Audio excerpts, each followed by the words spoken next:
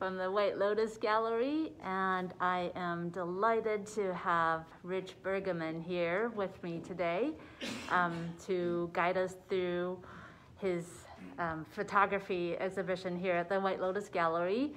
And Rich has been a professional fine art photographer for more than 30 years, even while he had careers in journalism, teaching, curating, but yeah, photography has been his companion for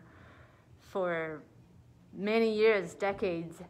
And the first time we showed Rich's work was, I think, back in 2014, when we had a photography show titled The Golden West.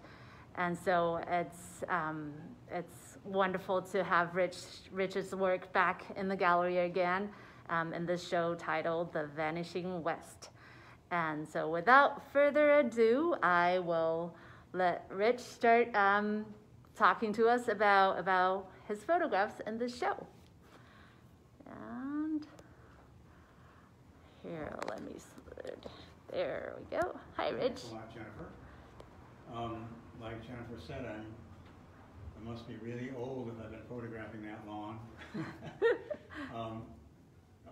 It has been almost 4 decades now, and one of my favorite subjects over those years is to go east of the mountains and photograph remnants of the Great Western Migration in the late 1800s and early 1900s.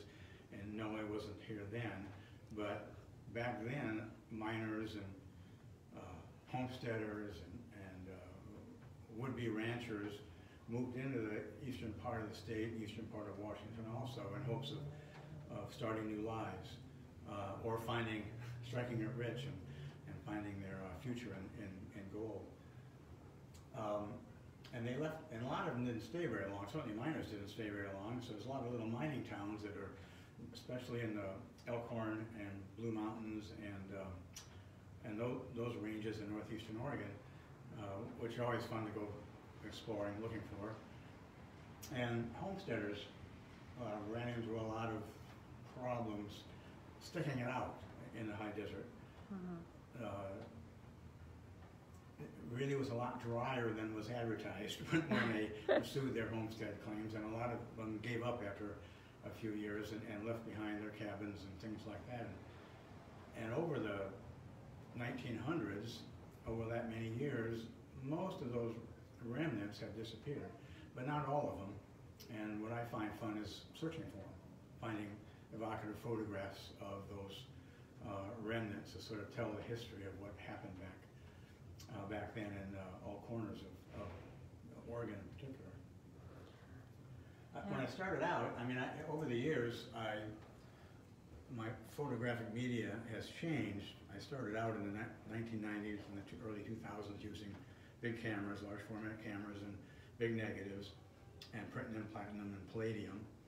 And about 15, 20 years ago, I moved into photographing more digital cameras. Like all photographers, almost all photographers, we began to switch over to that medium. And in recent years, the last 4 or 5 years, I've been photographing a lot in infrared. And I find that every time I change my equipment, my tool, way of seeing, I've changed the kind of photograph I'm taking. Now I'm taking more landscapes. Back in the 90s and 2000s, I would never call myself a landscape photographer. I always was focusing on evidence of man in the landscape, like this picture here. For the last 20 years or so, instead of just wandering around looking for ghost towns with friends of mine, I've been doing projects that take a year, sometimes 2 years to do, on a certain episode or certain episodes of Northwest history. And this is an example of that. I did a project in I think it was 2012 or so. I better check my memory. Yeah, 2012, 2011 or 2012, to try to find remnants of the homestead rush, land rush, that occurred in the Fort Rock Valley, which is south of Bend, and was part of the last big land rush of homesteaders in Central Oregon. And in the Fort Rock Valley attracted a few thousand families, maybe a dozen towns, little towns sprang up in an area that now when you drive through it, you wouldn't know that even a couple of people lived there.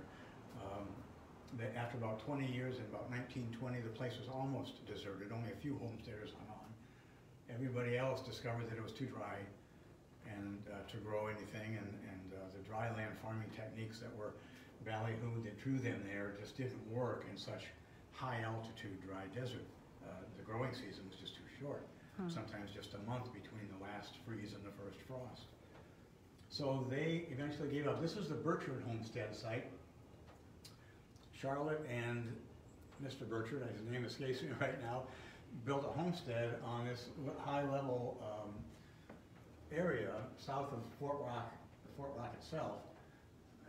What's left of it now are a couple of fence posts and an outbuilding and a water trough carved out of a whole log of pine. And this is for me, this kind of emptiness kind of is part of what I wanted to photograph. I wanted to show not just a tumble down shed or whatever this is. I wanted to show its place in the environment and how wide this environment is. I was lucky that year to have really nice skies all fall long. I photographed mostly in the fall. Over here is a recent photograph. It went back about 3 or 4 years ago to get a better photograph of Fort Rock itself. So that's the monolith that the Fort Rock Valley is named after. It's called Fort Rock, but it was never a fort. All of Central Oregon, certainly Fort Rock Valley area, was underwater in prehistoric times. This was a lake, a huge inland lake. And the Paiutes, or perhaps their ancestors, lived in the area and hunted mammals in the area, which was a pretty lush environment then. And there's evidence that they lived in some of the shallow caves in the Fort Rock itself, and in another exposed large rock formation over here. A cave is where the famous Fort Rock sandals were found by a University of Oregon professor. I think it was Dr. Pressman back in the early part of the 1900s. The oldest evidence of human habitation in the West. Yeah. So whereas this picture was taken before I was doing it, this is a pigment ink print photograph with a digital camera in black and white.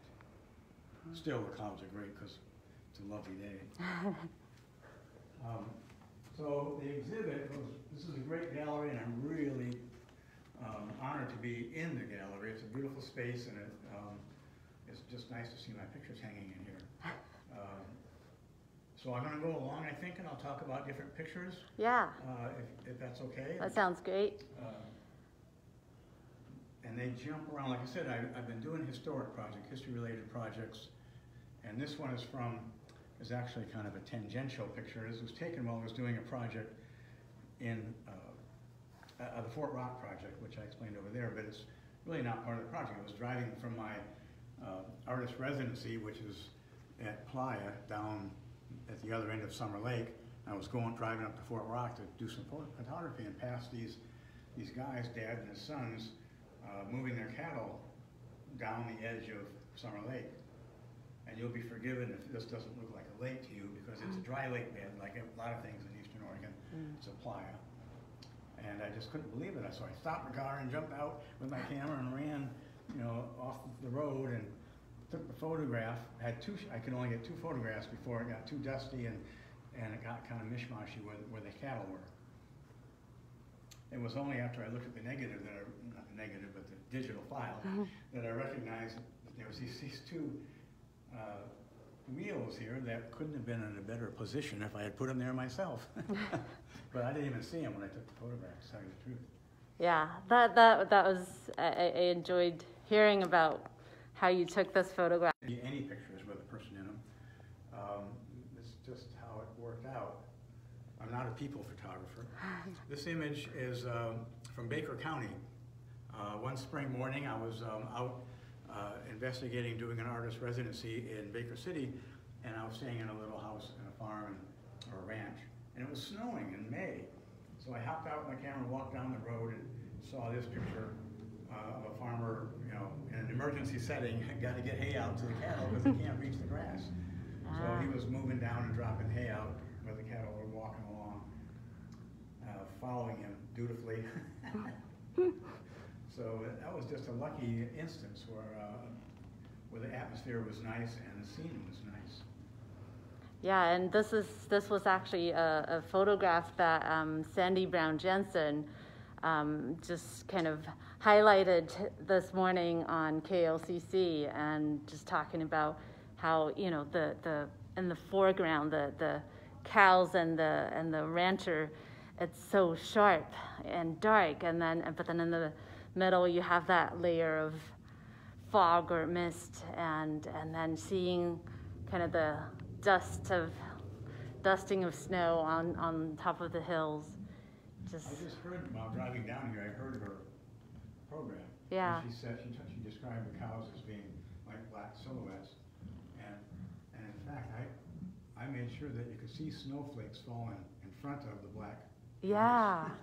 So they're not perfectly silhouetted. There's a little bit of value in there still. Yeah. I don't know if it'll... It doesn't mean much to anybody but photographers who take pains about the little places in their photographs. This image here is one of my more recent pictures. It's an infrared photograph of the Long Barn at the Sod House Ranch, which was the northern headquarters of the French cattle empire in eastern Oregon. There's another long barn at the P Ranch at the southern end of his big spread. I'm not sure how many thousands of acres it was, which is very close to French Glen, and a lot of people have seen that one. This one's not so easy to see because the Sod House Ranch has a whole bunch of big old 100-year-old cottonwood trees out front that herons and not cranes but egrets nest in during the spring and the summer, and they don't let people back there more than 3 months of the year. The very late summer, like September and October, maybe a little bit of August, can anyone go back there and look at this old ranch, which is kept up pretty well by the Malheur Refuge people. There's about 10 buildings on the ranch site that is still from the original, you know, several 100+ year ranch. Wow.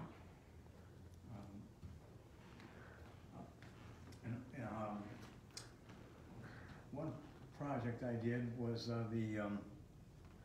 what would you call the history and legacy of Baker County, called East of Eden. It was an artist residency in Baker City, and they wanted me to drive all over Baker County, which I didn't realize until then was huge, and photograph whatever about its history I could find. One of the living bits of its history is the Sumter Valley Railroad, a narrow gauge railway that runs from Sumter to McEwen Station, which is where this was taken. Actually, it runs the other way around. You board at McEwen Station, take the train into Sumter, which is an old gold mining town that isn't, it calls itself a ghost town, but literally it's not. People live there, have vacation homes and sometimes winter homes for winter sports. They go and stay there. So it's a few miles apart, so you can ride this narrow gauge railway, steam railroad still. It's owned and run by a volunteer organization. And it's really neat. They have about 3 engines and vintage railroad cars to take you out back there. So I was waiting for a ride in the morning, and just the sun's just coming up, and they were pulling me in to put water in the engine. Yeah, I was sharing with a couple of visitors one time that I actually went on the train rides too. Oh, did you? Yeah, and I think I must have visited at the right time. It was during the summer, and they actually had volunteers dressed up as bandits, and that was a lot of fun. Yeah. Well, it's a nice group of mostly guys who keep that running. Yeah. This is an old homestead in Washington State, south of Goldendale, which I don't know much about at all, except that it's just really creepy looking, with its branches and the orchard kind of still closing in on the building. I photographed this some time ago, 2014, so 6, 7 years, 8 years ago, 6, 7 years ago. So I haven't been by for a while. I think it was by about 4 years ago, and it was still there. But who knows? These things don't last forever. which is why I have fun looking for them before they disappear. A wigwam burner, another thing that you see disappearing in Oregon. There aren't too many of them left. Wigwam, if you don't know, wigwam burners were used by mills. There used to be a mill here. It's been torn down since. This is Halfway, Oregon. Halfway is halfway between Cornucopia and Pine, I believe. It's far eastern Baker County, just before the Snake River. That's where Halfway is located. And one time back in the beginning of the internet, it took some money from some internet company to change its name temporarily to halfway.com. And then that period was over with. But anyway, Halfway is its old name. There are a few of these still around. There's one along the Siuslaw River, west of Eugene, on the way to Deadwood. Yeah. And there are a few others around, but not too many. There's one at Drain. This is a very good-looking one with a cap still on it, you know, the screen. Yeah. These were outlawed in about the 1970s because of the pollution from burning wood waste. That's what they're for. They burnt the sawdust and the wood waste. Nowadays they have uses for that are commercially viable, but back then they just burned it up until in the 70s people said stop that. So all the pictures you've seen so far are pigment ink prints, meaning they are photographed with a digital camera and printed on an inkjet, archival inkjet pigment printer. By that I mean it uses pigment ink, which is long-lasting. But this picture here and a few coming up, the smaller pictures are platinum palladium prints. This is a picture of the interior of the Pete French Round Barn in Malheur County, photographed some time ago. And looks take like a picture of 2007. Yeah, got on the glass. These platinum palladium is an interesting process I did for many years in the 90s and the early 2000s. It requires a large negative to make a print because it's only sensitive. Platinum palladium material is only sensitive to ultraviolet light, so you can't enlarge it. You have to have the negative in contact with the printing surface, and therefore the print can only be as big as the negative you had. So you're limited in size. You used to be limited in size. The process is from the 1800s, late 1800s, one of the earliest and still one of the most permanent photographic processes known. And you take a combination of platinum and palladium and iron salts in solution, and you coat it on a piece of watercolor paper, dry it, place the negative on top, and expose it either to the sun or to an ultraviolet printer. And this was taken with an 8x10 camera, which I used to haul around. Now it's sitting in a closet. Down one shelf below the digital camera I use all the time. It's very jealous, I'm sure. Oh. Nowadays you can make Hello. Nowadays you can make a large negative on your digital printer. You can take a picture with a digital camera like this, and instead of printing out a print, you print out a negative. And then you take that negative and make a platinum palladium print, which is some photographers doing nowadays. It's kind of a hybrid process because they really love the tonal value of platinum palladium and its longevity. It's not as brilliant and contrasty as other mediums, certainly not some pigment ink mediums, but it is very rich in the midtones. Yeah. It's kind of it's sort of like the cello of photography as opposed to the violin. It's not real contrasty, but it really is mellow and invites you to look inside, especially since it's printed on watercolor paper. It kind of is embedded in the paper instead of being on the surface like a regular silver black and white photograph print would be. Yeah, and we have actually a few. That's right, there's a few more in here of different things. Some backyards in French Glen in the afternoon with the shadows coming in. And Are you usually just at the right place at the right time, or do you wait for it, or? Let's see, I was waiting for dinner. And I was wandering around waiting for them to start dinner at the French Glen Hotel. And so, and I went back behind the hotel and looked at the house, a couple of houses that were empty that were next door, and saw this picture and made it. I was for a long time bothered by the really bright light coming through the back window of this shed and these shadows running across this undulating ground and the picket fence that kind of undulated also. That's what I was attracted to. This is a ranch in Harney County, I believe, called the Diamond Ranch. And we stopped, to answer your question about how do these pictures happen, we stopped, me and friends were out looking for photographs. We stopped and had lunch, and I'm eating lunch and I'm looking at that picture and I'm thinking, well, look at that, there's windows on the outside, windows on the insides, windows in the middle, all these panes of rectangles. And I thought, well, I have to take a photograph. So I made an 8 by 10 negative of it. Yeah.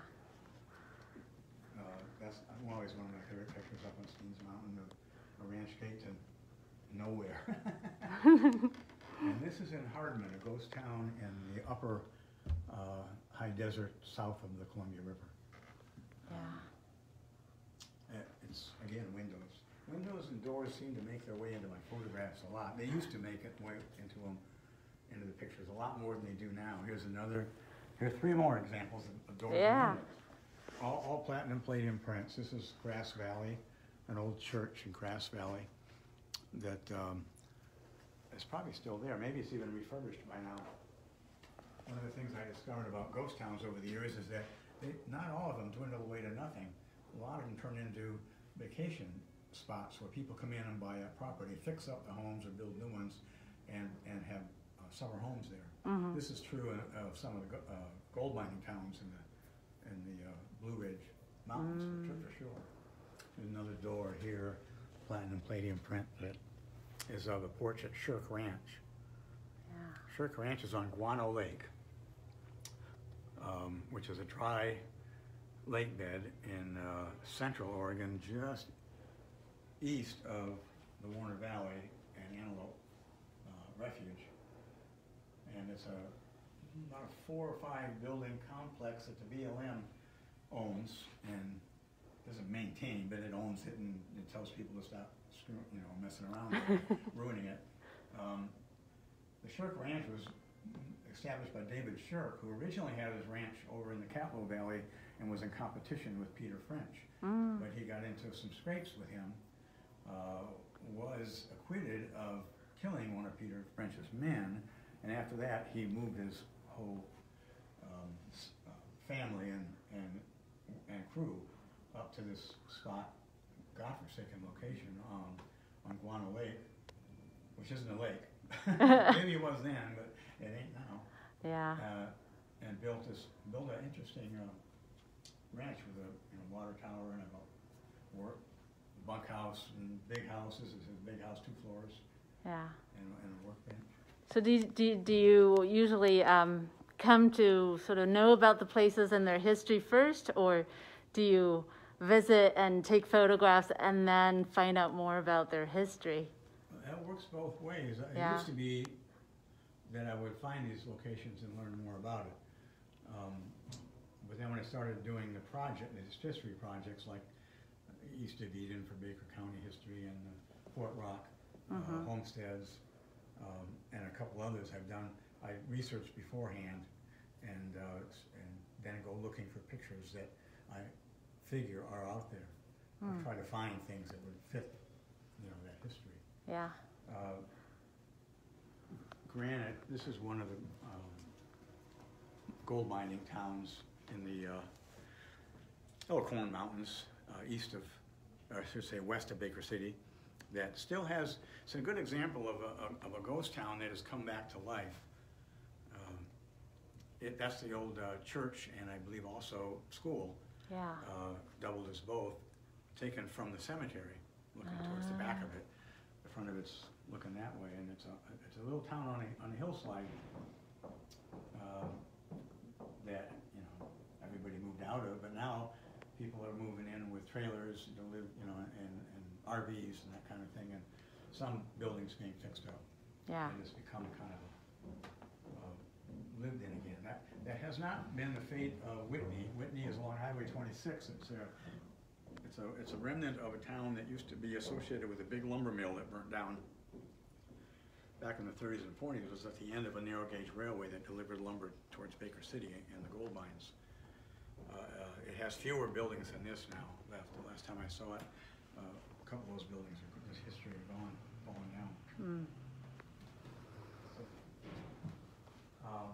What else to look at? This is The root cellar. This is the root cellar of the Stratton homestead in the Fort Rock Valley, similar to the Burchard homestead. In fact, it's very nearby, where it's on.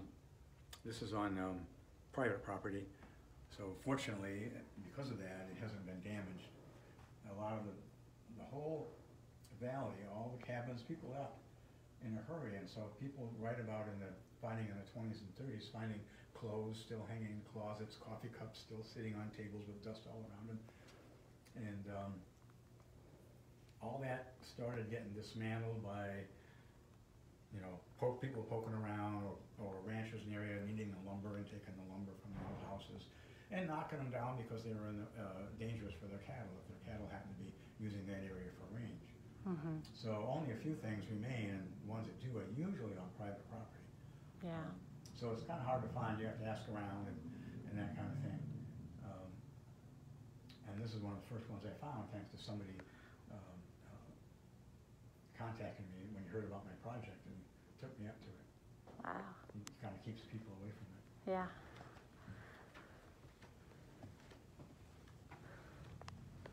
So I don't know what else you want to talk about. There's a few more pictures, but this is a good example of an infrared photograph. These are the century cottonwoods outside of, or on the front part of the Sod House Ranch on the Malheur Refuge that I mentioned, is where the large wading birds are fond of nesting. So that's what closes the ranch up every spring and summer. Yeah. And this is a horse that this Appaloosa just loved to pose. He's in a junkyard of agricultural equipment called Power of the Past, because it's all equipment that was, almost all equipment that was not gasoline generated, operated, run by horses. And he has the run of the place, sort of like a dog in a junkyard. And we're always interested in getting an apple from somebody. This is in Baker County, and I was photographed when I was doing the History of Baker County project. Ah. And it is a pigment print, but not infrared. These are Oregon trail ruts outside of, on the hillside called Flagstaff Hill outside of Baker City. There's a few remnants through the sagebrush still of the ruts. They got compacted so much that sagebrush doesn't grow in them. Wow. So fortunately it rained before I took this picture, and so it made the trail more visible, reflecting light. Yeah. It's a regular pigment ink print from a regular digital camera. Had I shot it with which I wasn't using at the time, an infrared camera at the time, the trail would be really dark. The water would be black, the trail would be dark, and the sagebrush would be much whiter than it is now. That's what, and the sky would be darker. That's what I like about infrared, the dark skies, the dark water. Yeah. And to a certain degree, the lighter vegetation, especially in eastern Oregon, where there isn't a lot of blatant greenery like lawns and stuff like that. That gets too light. Yeah. We just got a question from Carmen La Luna. I don't know if you know Carmen. She asked, what are you working on now? And do you have a new series in the works? And she said, these are beautiful. Well, I don't know. You're supposed to be afraid to talk about your current projects for fear they don't come out and people say, well, whatever happened? What I'm working on now is a landscapes in the Willamette Valley, landscapes of the Kalapuya tribes, trying to find landscapes, especially ones that would have natural features or plants Kalapuya used. And they're like a dozen maybe Kalapuya tribes that lived in the Willamette Valley. The Santiam and the Kalapuya south of there, and Mary's River and the Muddy Creek and the Tom, quite a few living in kind of smallish areas, all in river drainages. And so that's my project now, is to try to find photographs, landscapes of the Kalapuya, which I just started this year. So Wow. who knows if it'll ever be completed. Well, I appreciate Carmen's question anyway, Yeah. because, yeah, otherwise, So, well, that's pretty much it. A couple of pictures of yeah. a picture of a homestead in the Fort Rock Valley, the Godin homestead, which the descendants of the Godins still own, and try to keep it up. They don't live there; they live in Bend, and they're getting on in years. But this is a barnyard. The interior of this barn is another great photograph. Last time I was there, though, it has a lot fewer shingles than it had back there in 2012. And this is Shaniko, kind of a funny picture. The mailbox is Shaniko Historical Society. And it's somebody's house, I guess, that maybe is the president of the Shaniko Historical Society. Shaniko is another one of three towns in Eastern Oregon that bills itself as a ghost town, like what the other one was I talking about? But they're not really ghost towns. With, Oh, right. But they're tourist towns. Yeah. Kind of. People still live there, but they like people to visit based on the fact that they are old towns that are hanging on. yeah, Most people think a ghost town is empty. Some people call towns like that gray towns instead of ghost towns. Meaning they're almost ghost towns, but they're not. yeah. Okay, well, Sumter, that's the town I was trying to think of. right, Train Sumter, from Sumter. yeah. Well, thanks for going along on a little tour with me. And looking at these things. Yeah. So come on in and get a good look when you have a chance. Yeah, the exhibition is here through June 12th. So we're just at the beginning of this show, and so there's plenty of time to come into the gallery and look at these marvelous photographs by Rich Bergeman. And again, thank you so much, Rich, for being here with us today. And I also want to say we've scheduled May 15th, the Saturday, so a week from this coming Saturday. So May 15th, you will be here at the gallery from at least 11 to 3 o'clock. And so if people are in town, in the area, have planned to visit, that would be a wonderful day to come meet you and chat with you about the show. Great. Yeah, it would be nice. Yeah.